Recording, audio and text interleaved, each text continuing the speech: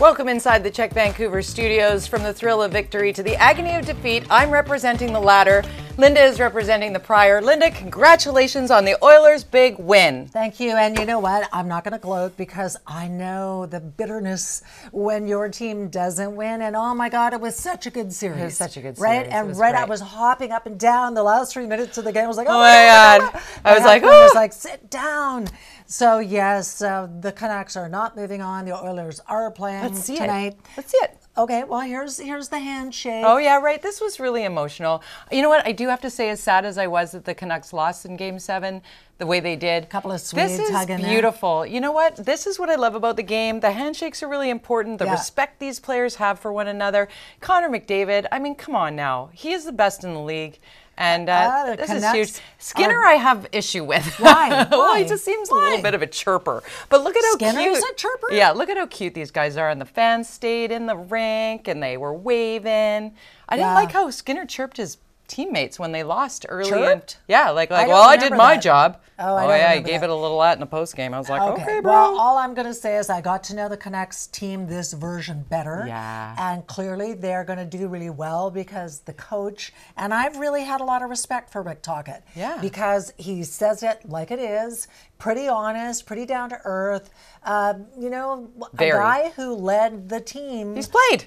He's to won. the top of the division. Yeah, right? for sure. And he's now won. What did he win? The Jack Adams Award. This is a big deal that Rick Tocchet won. He is the coach of the year in the National Hockey League. They announced it today, or yesterday. Yeah, Was it yesterday? Sorry, my COVID brain is showing. But he won in a landslide. Can we show that other slide, Derek? That one. Look at this. Look at the points. Wow. The next possible was 145.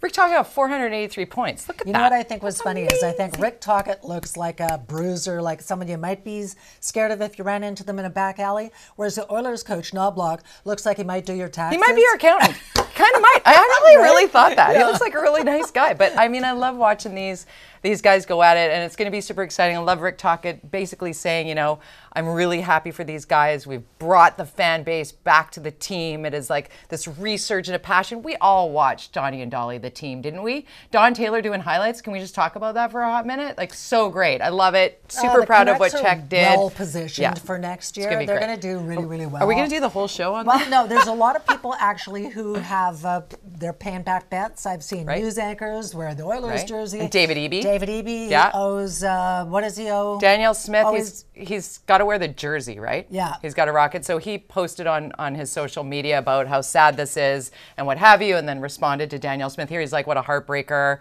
So much to be proud of, for sure. Best fans in the NHL. You got to say that here. And then congrats to the Oilers. Proud to honor the bet. I'll even be cheering Edmonton along with Canadians across the country as they take on the Dallas Stars, which is happening as we speak. Already making bets or trying to make bets. Well, actually, the Edmonton Mayor. It's a steak, Alberta beef versus Texas beef kind of thing. Right. That makes sense. They're starting to throw the raw steak on the grill. Anyway, we should talk about the prizes. You could maybe have a steak with this gift certificate. We actually came up with the idea of this show at Earl's. Fun fact, we were sitting at Earl's. $100 gift card for you to go to Earl's. Maybe you'll have an inspirational, fun meeting. Just enter our viewing party. Send us your photo of you watching us right now. Tell us where you're watching from. Viewing party at chekmedia.ca. And we have a lot of really interesting things. One of them is very applicable to you as you recover from COVID. Nice to be back in studio. Yes, Thank you. It was weird having you on location last week. Really weird week overall. Yeah, had COVID for the first time. Really excited to have Jason Tetreault, the super awesome science guy. He is a specialist, a researcher in emerging pathogens. This guy, he knows his stuff. We're going to talk about long COVID. I'm obviously testing negative now, but still feeling the ill effects. I hope this doesn't last. Oh my gosh. Right? You had it. Did it linger for you? No, I mean, it took like a good 10 days or whatever because I had the really, really sore throat when I had it. Hopefully the chips. That was not fun. The chips and wine will help. Another thing we're going to talk about on the show, a lot of people this week were talking about that horrific video of the surveillance video, security video from a hotel in LA of Diddy basically attacking his ex-girlfriend in 2016. And it has raised a lot of questions about why don't people believe the victim? When women say they're being abused, why do people say, oh no, she's probably just trying to get some money? Cassie Ventura deserves all of our respect and the apology of many for not believing her 2006 she talked about this. Yeah, the woman that you just saw there, that's Angela Maria McDougall. McDougall. Yeah. She is with the Battered Women's Services Society, and she's going to come on and talk about how, the ramifications and the ripple effect for victims here in BC as well. And then we're going to lighten up significantly and brighten up significantly. We're going to get colorful with Jacqueline Tupper from Lords. She is the shoe guru. We love her. She's been a longtime sponsor and also of the show, but longtime sponsor of mine. I love Jacqueline. I'm so glad to have introduced her to you, and she is going to be here to talk about your summer fashions, shopping local, sustainability, all of it. How you power clash, why you should wear color. It's going to be fun. Power clash. We're doing the whole jeans matching thing. Am I calling you Levi now? I know, Levi too. I love it. I'll take it. Let's get to this. Hot headlines. Let's dive in. Okay, where to begin, Linda? Where to begin in fact and indeed? Okay, well, London Drugs, we knew that they had hacking sort of a situation where they said, if you don't pay $25 million by today, we're going to release all this information. And guess what? They did, in fact. They have released the information that may include some employee data. Yeah. So London Drugs is... no customer data, though. Important to note, as London Drugs obviously has a lot of pharmacy information on so many people, that London Drugs is saying that was not compromised. So they'll keep us posted as this goes on. They did not pay the $25 million ransom, so the Russian hackers released that data to the dark web. It's terrible. Speaking of, let's talk about Surrey Police. Oh, Surrey Police, yes. Well, okay, full disclosure, my husband is the chief of the Surrey Police Service. And today there was a big court decision from the BC Supreme Court, said the mayor's bid to try to keep the RCMP, that she has lost that. And she is speaking out this afternoon. Who knows? I doubt that this is fully over because she's pretty entrenched, but that's the latest update on that story. That's the latest on that. Hey, this just in. Another overpass has been hit. This one in Langley. What are we doing? So apparently the truck came up and then there was somebody in the vehicle next to them going, hey, no, it's too high. The passenger got out, looked, said, no, we're good, go forward, smash. What is wrong? What the hell is wrong with that people? Could be in what the hell. I'm so tired of these stories, and I'm tired of paying for it because we're all paying for it. We've talked in the past, I think it was a few weeks ago, where the rumor was out there or the news was out there that Robert Picton was looking at trying to get day passes, maybe some parole or what have you. Well, now he's on life support after being attacked in a Quebec prison. The latest is that they're saying that they will try, he's in a medically induced coma. Yeah. So they're saying they're going to try to bring him out of it to see if he can actually survive. I tweeted out this Vancouver Sun story and had almost 1,000 people reply and retweet it.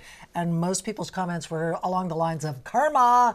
Yeah. Not too many people were feeling too sorry for that serial killer who they believe is responsible for murdering 49 women and maybe more. And the hope for investigators is that he doesn't die because they'd like to get some closure for some other victims' families. But certainly the families of those identified victims of this serial killer are not really worried about his current state. Right? Oh, hey, so I know you hate planes and turbulence and whatever. So you won't enjoy this. Okay, I'm going to just not watch this part. This is crazy. This is a Boeing, and it was a Singapore Airlines, and they hit crazy turbulence. They dropped 6,000 feet, almost like that. And one person died. Yeah. 70 people were hurt. 20 are in intensive care still. Wear your seatbelt on the plane, guys. That's why they say don't take your seatbelt off unless you're literally going to the bathroom. Sit down, leave it on, because you're going to hit your head on the ceiling. I got to show the Colorado hail. This is crazy. You found this one. I couldn't believe my eyes. That's hail. Hail. And that fell. They said that there were hailstones the size of baseballs coming down. They've had all kinds of storm systems go through and tornadoes and whatever. But can you imagine opening the door? You often see that in a big snowstorm where you open the door and it's up to here.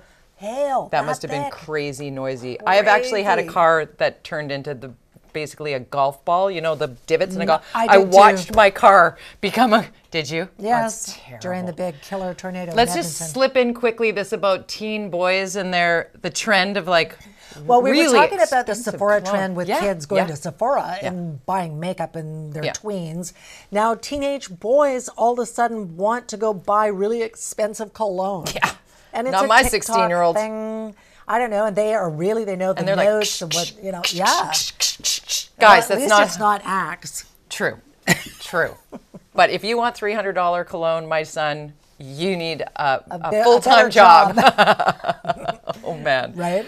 Lots still to come on the show. Let's dive in. Okay, well, the BC political polling is showing a split on the right. We were talking about a poll. We're going to get to that coming up maybe next week with Yeah, Kevin Falcon. we tried to book that for today. It didn't work. Still ahead. You Yeah. may be done with COVID. COVID's not done with us. What we're learning about long COVID next with microbiologist Jason Tetro. And let's get to our viewing party, shall we? Yes. First up this week for the Earl's $100 gift card is Dean and Burnaby. There you go, Dean. Diane in Mission. Hi, Diane. Gloria and Chica in West Vancouver checking in. They're watching the corgi. Yeah, okay. I love it. And Shelley and Victoria. All you have to do is send in your photo. Tell us where you're watching from. Viewing party at checkmedia.ca. It's all brought to you by the BCRFA. We're back in a moment.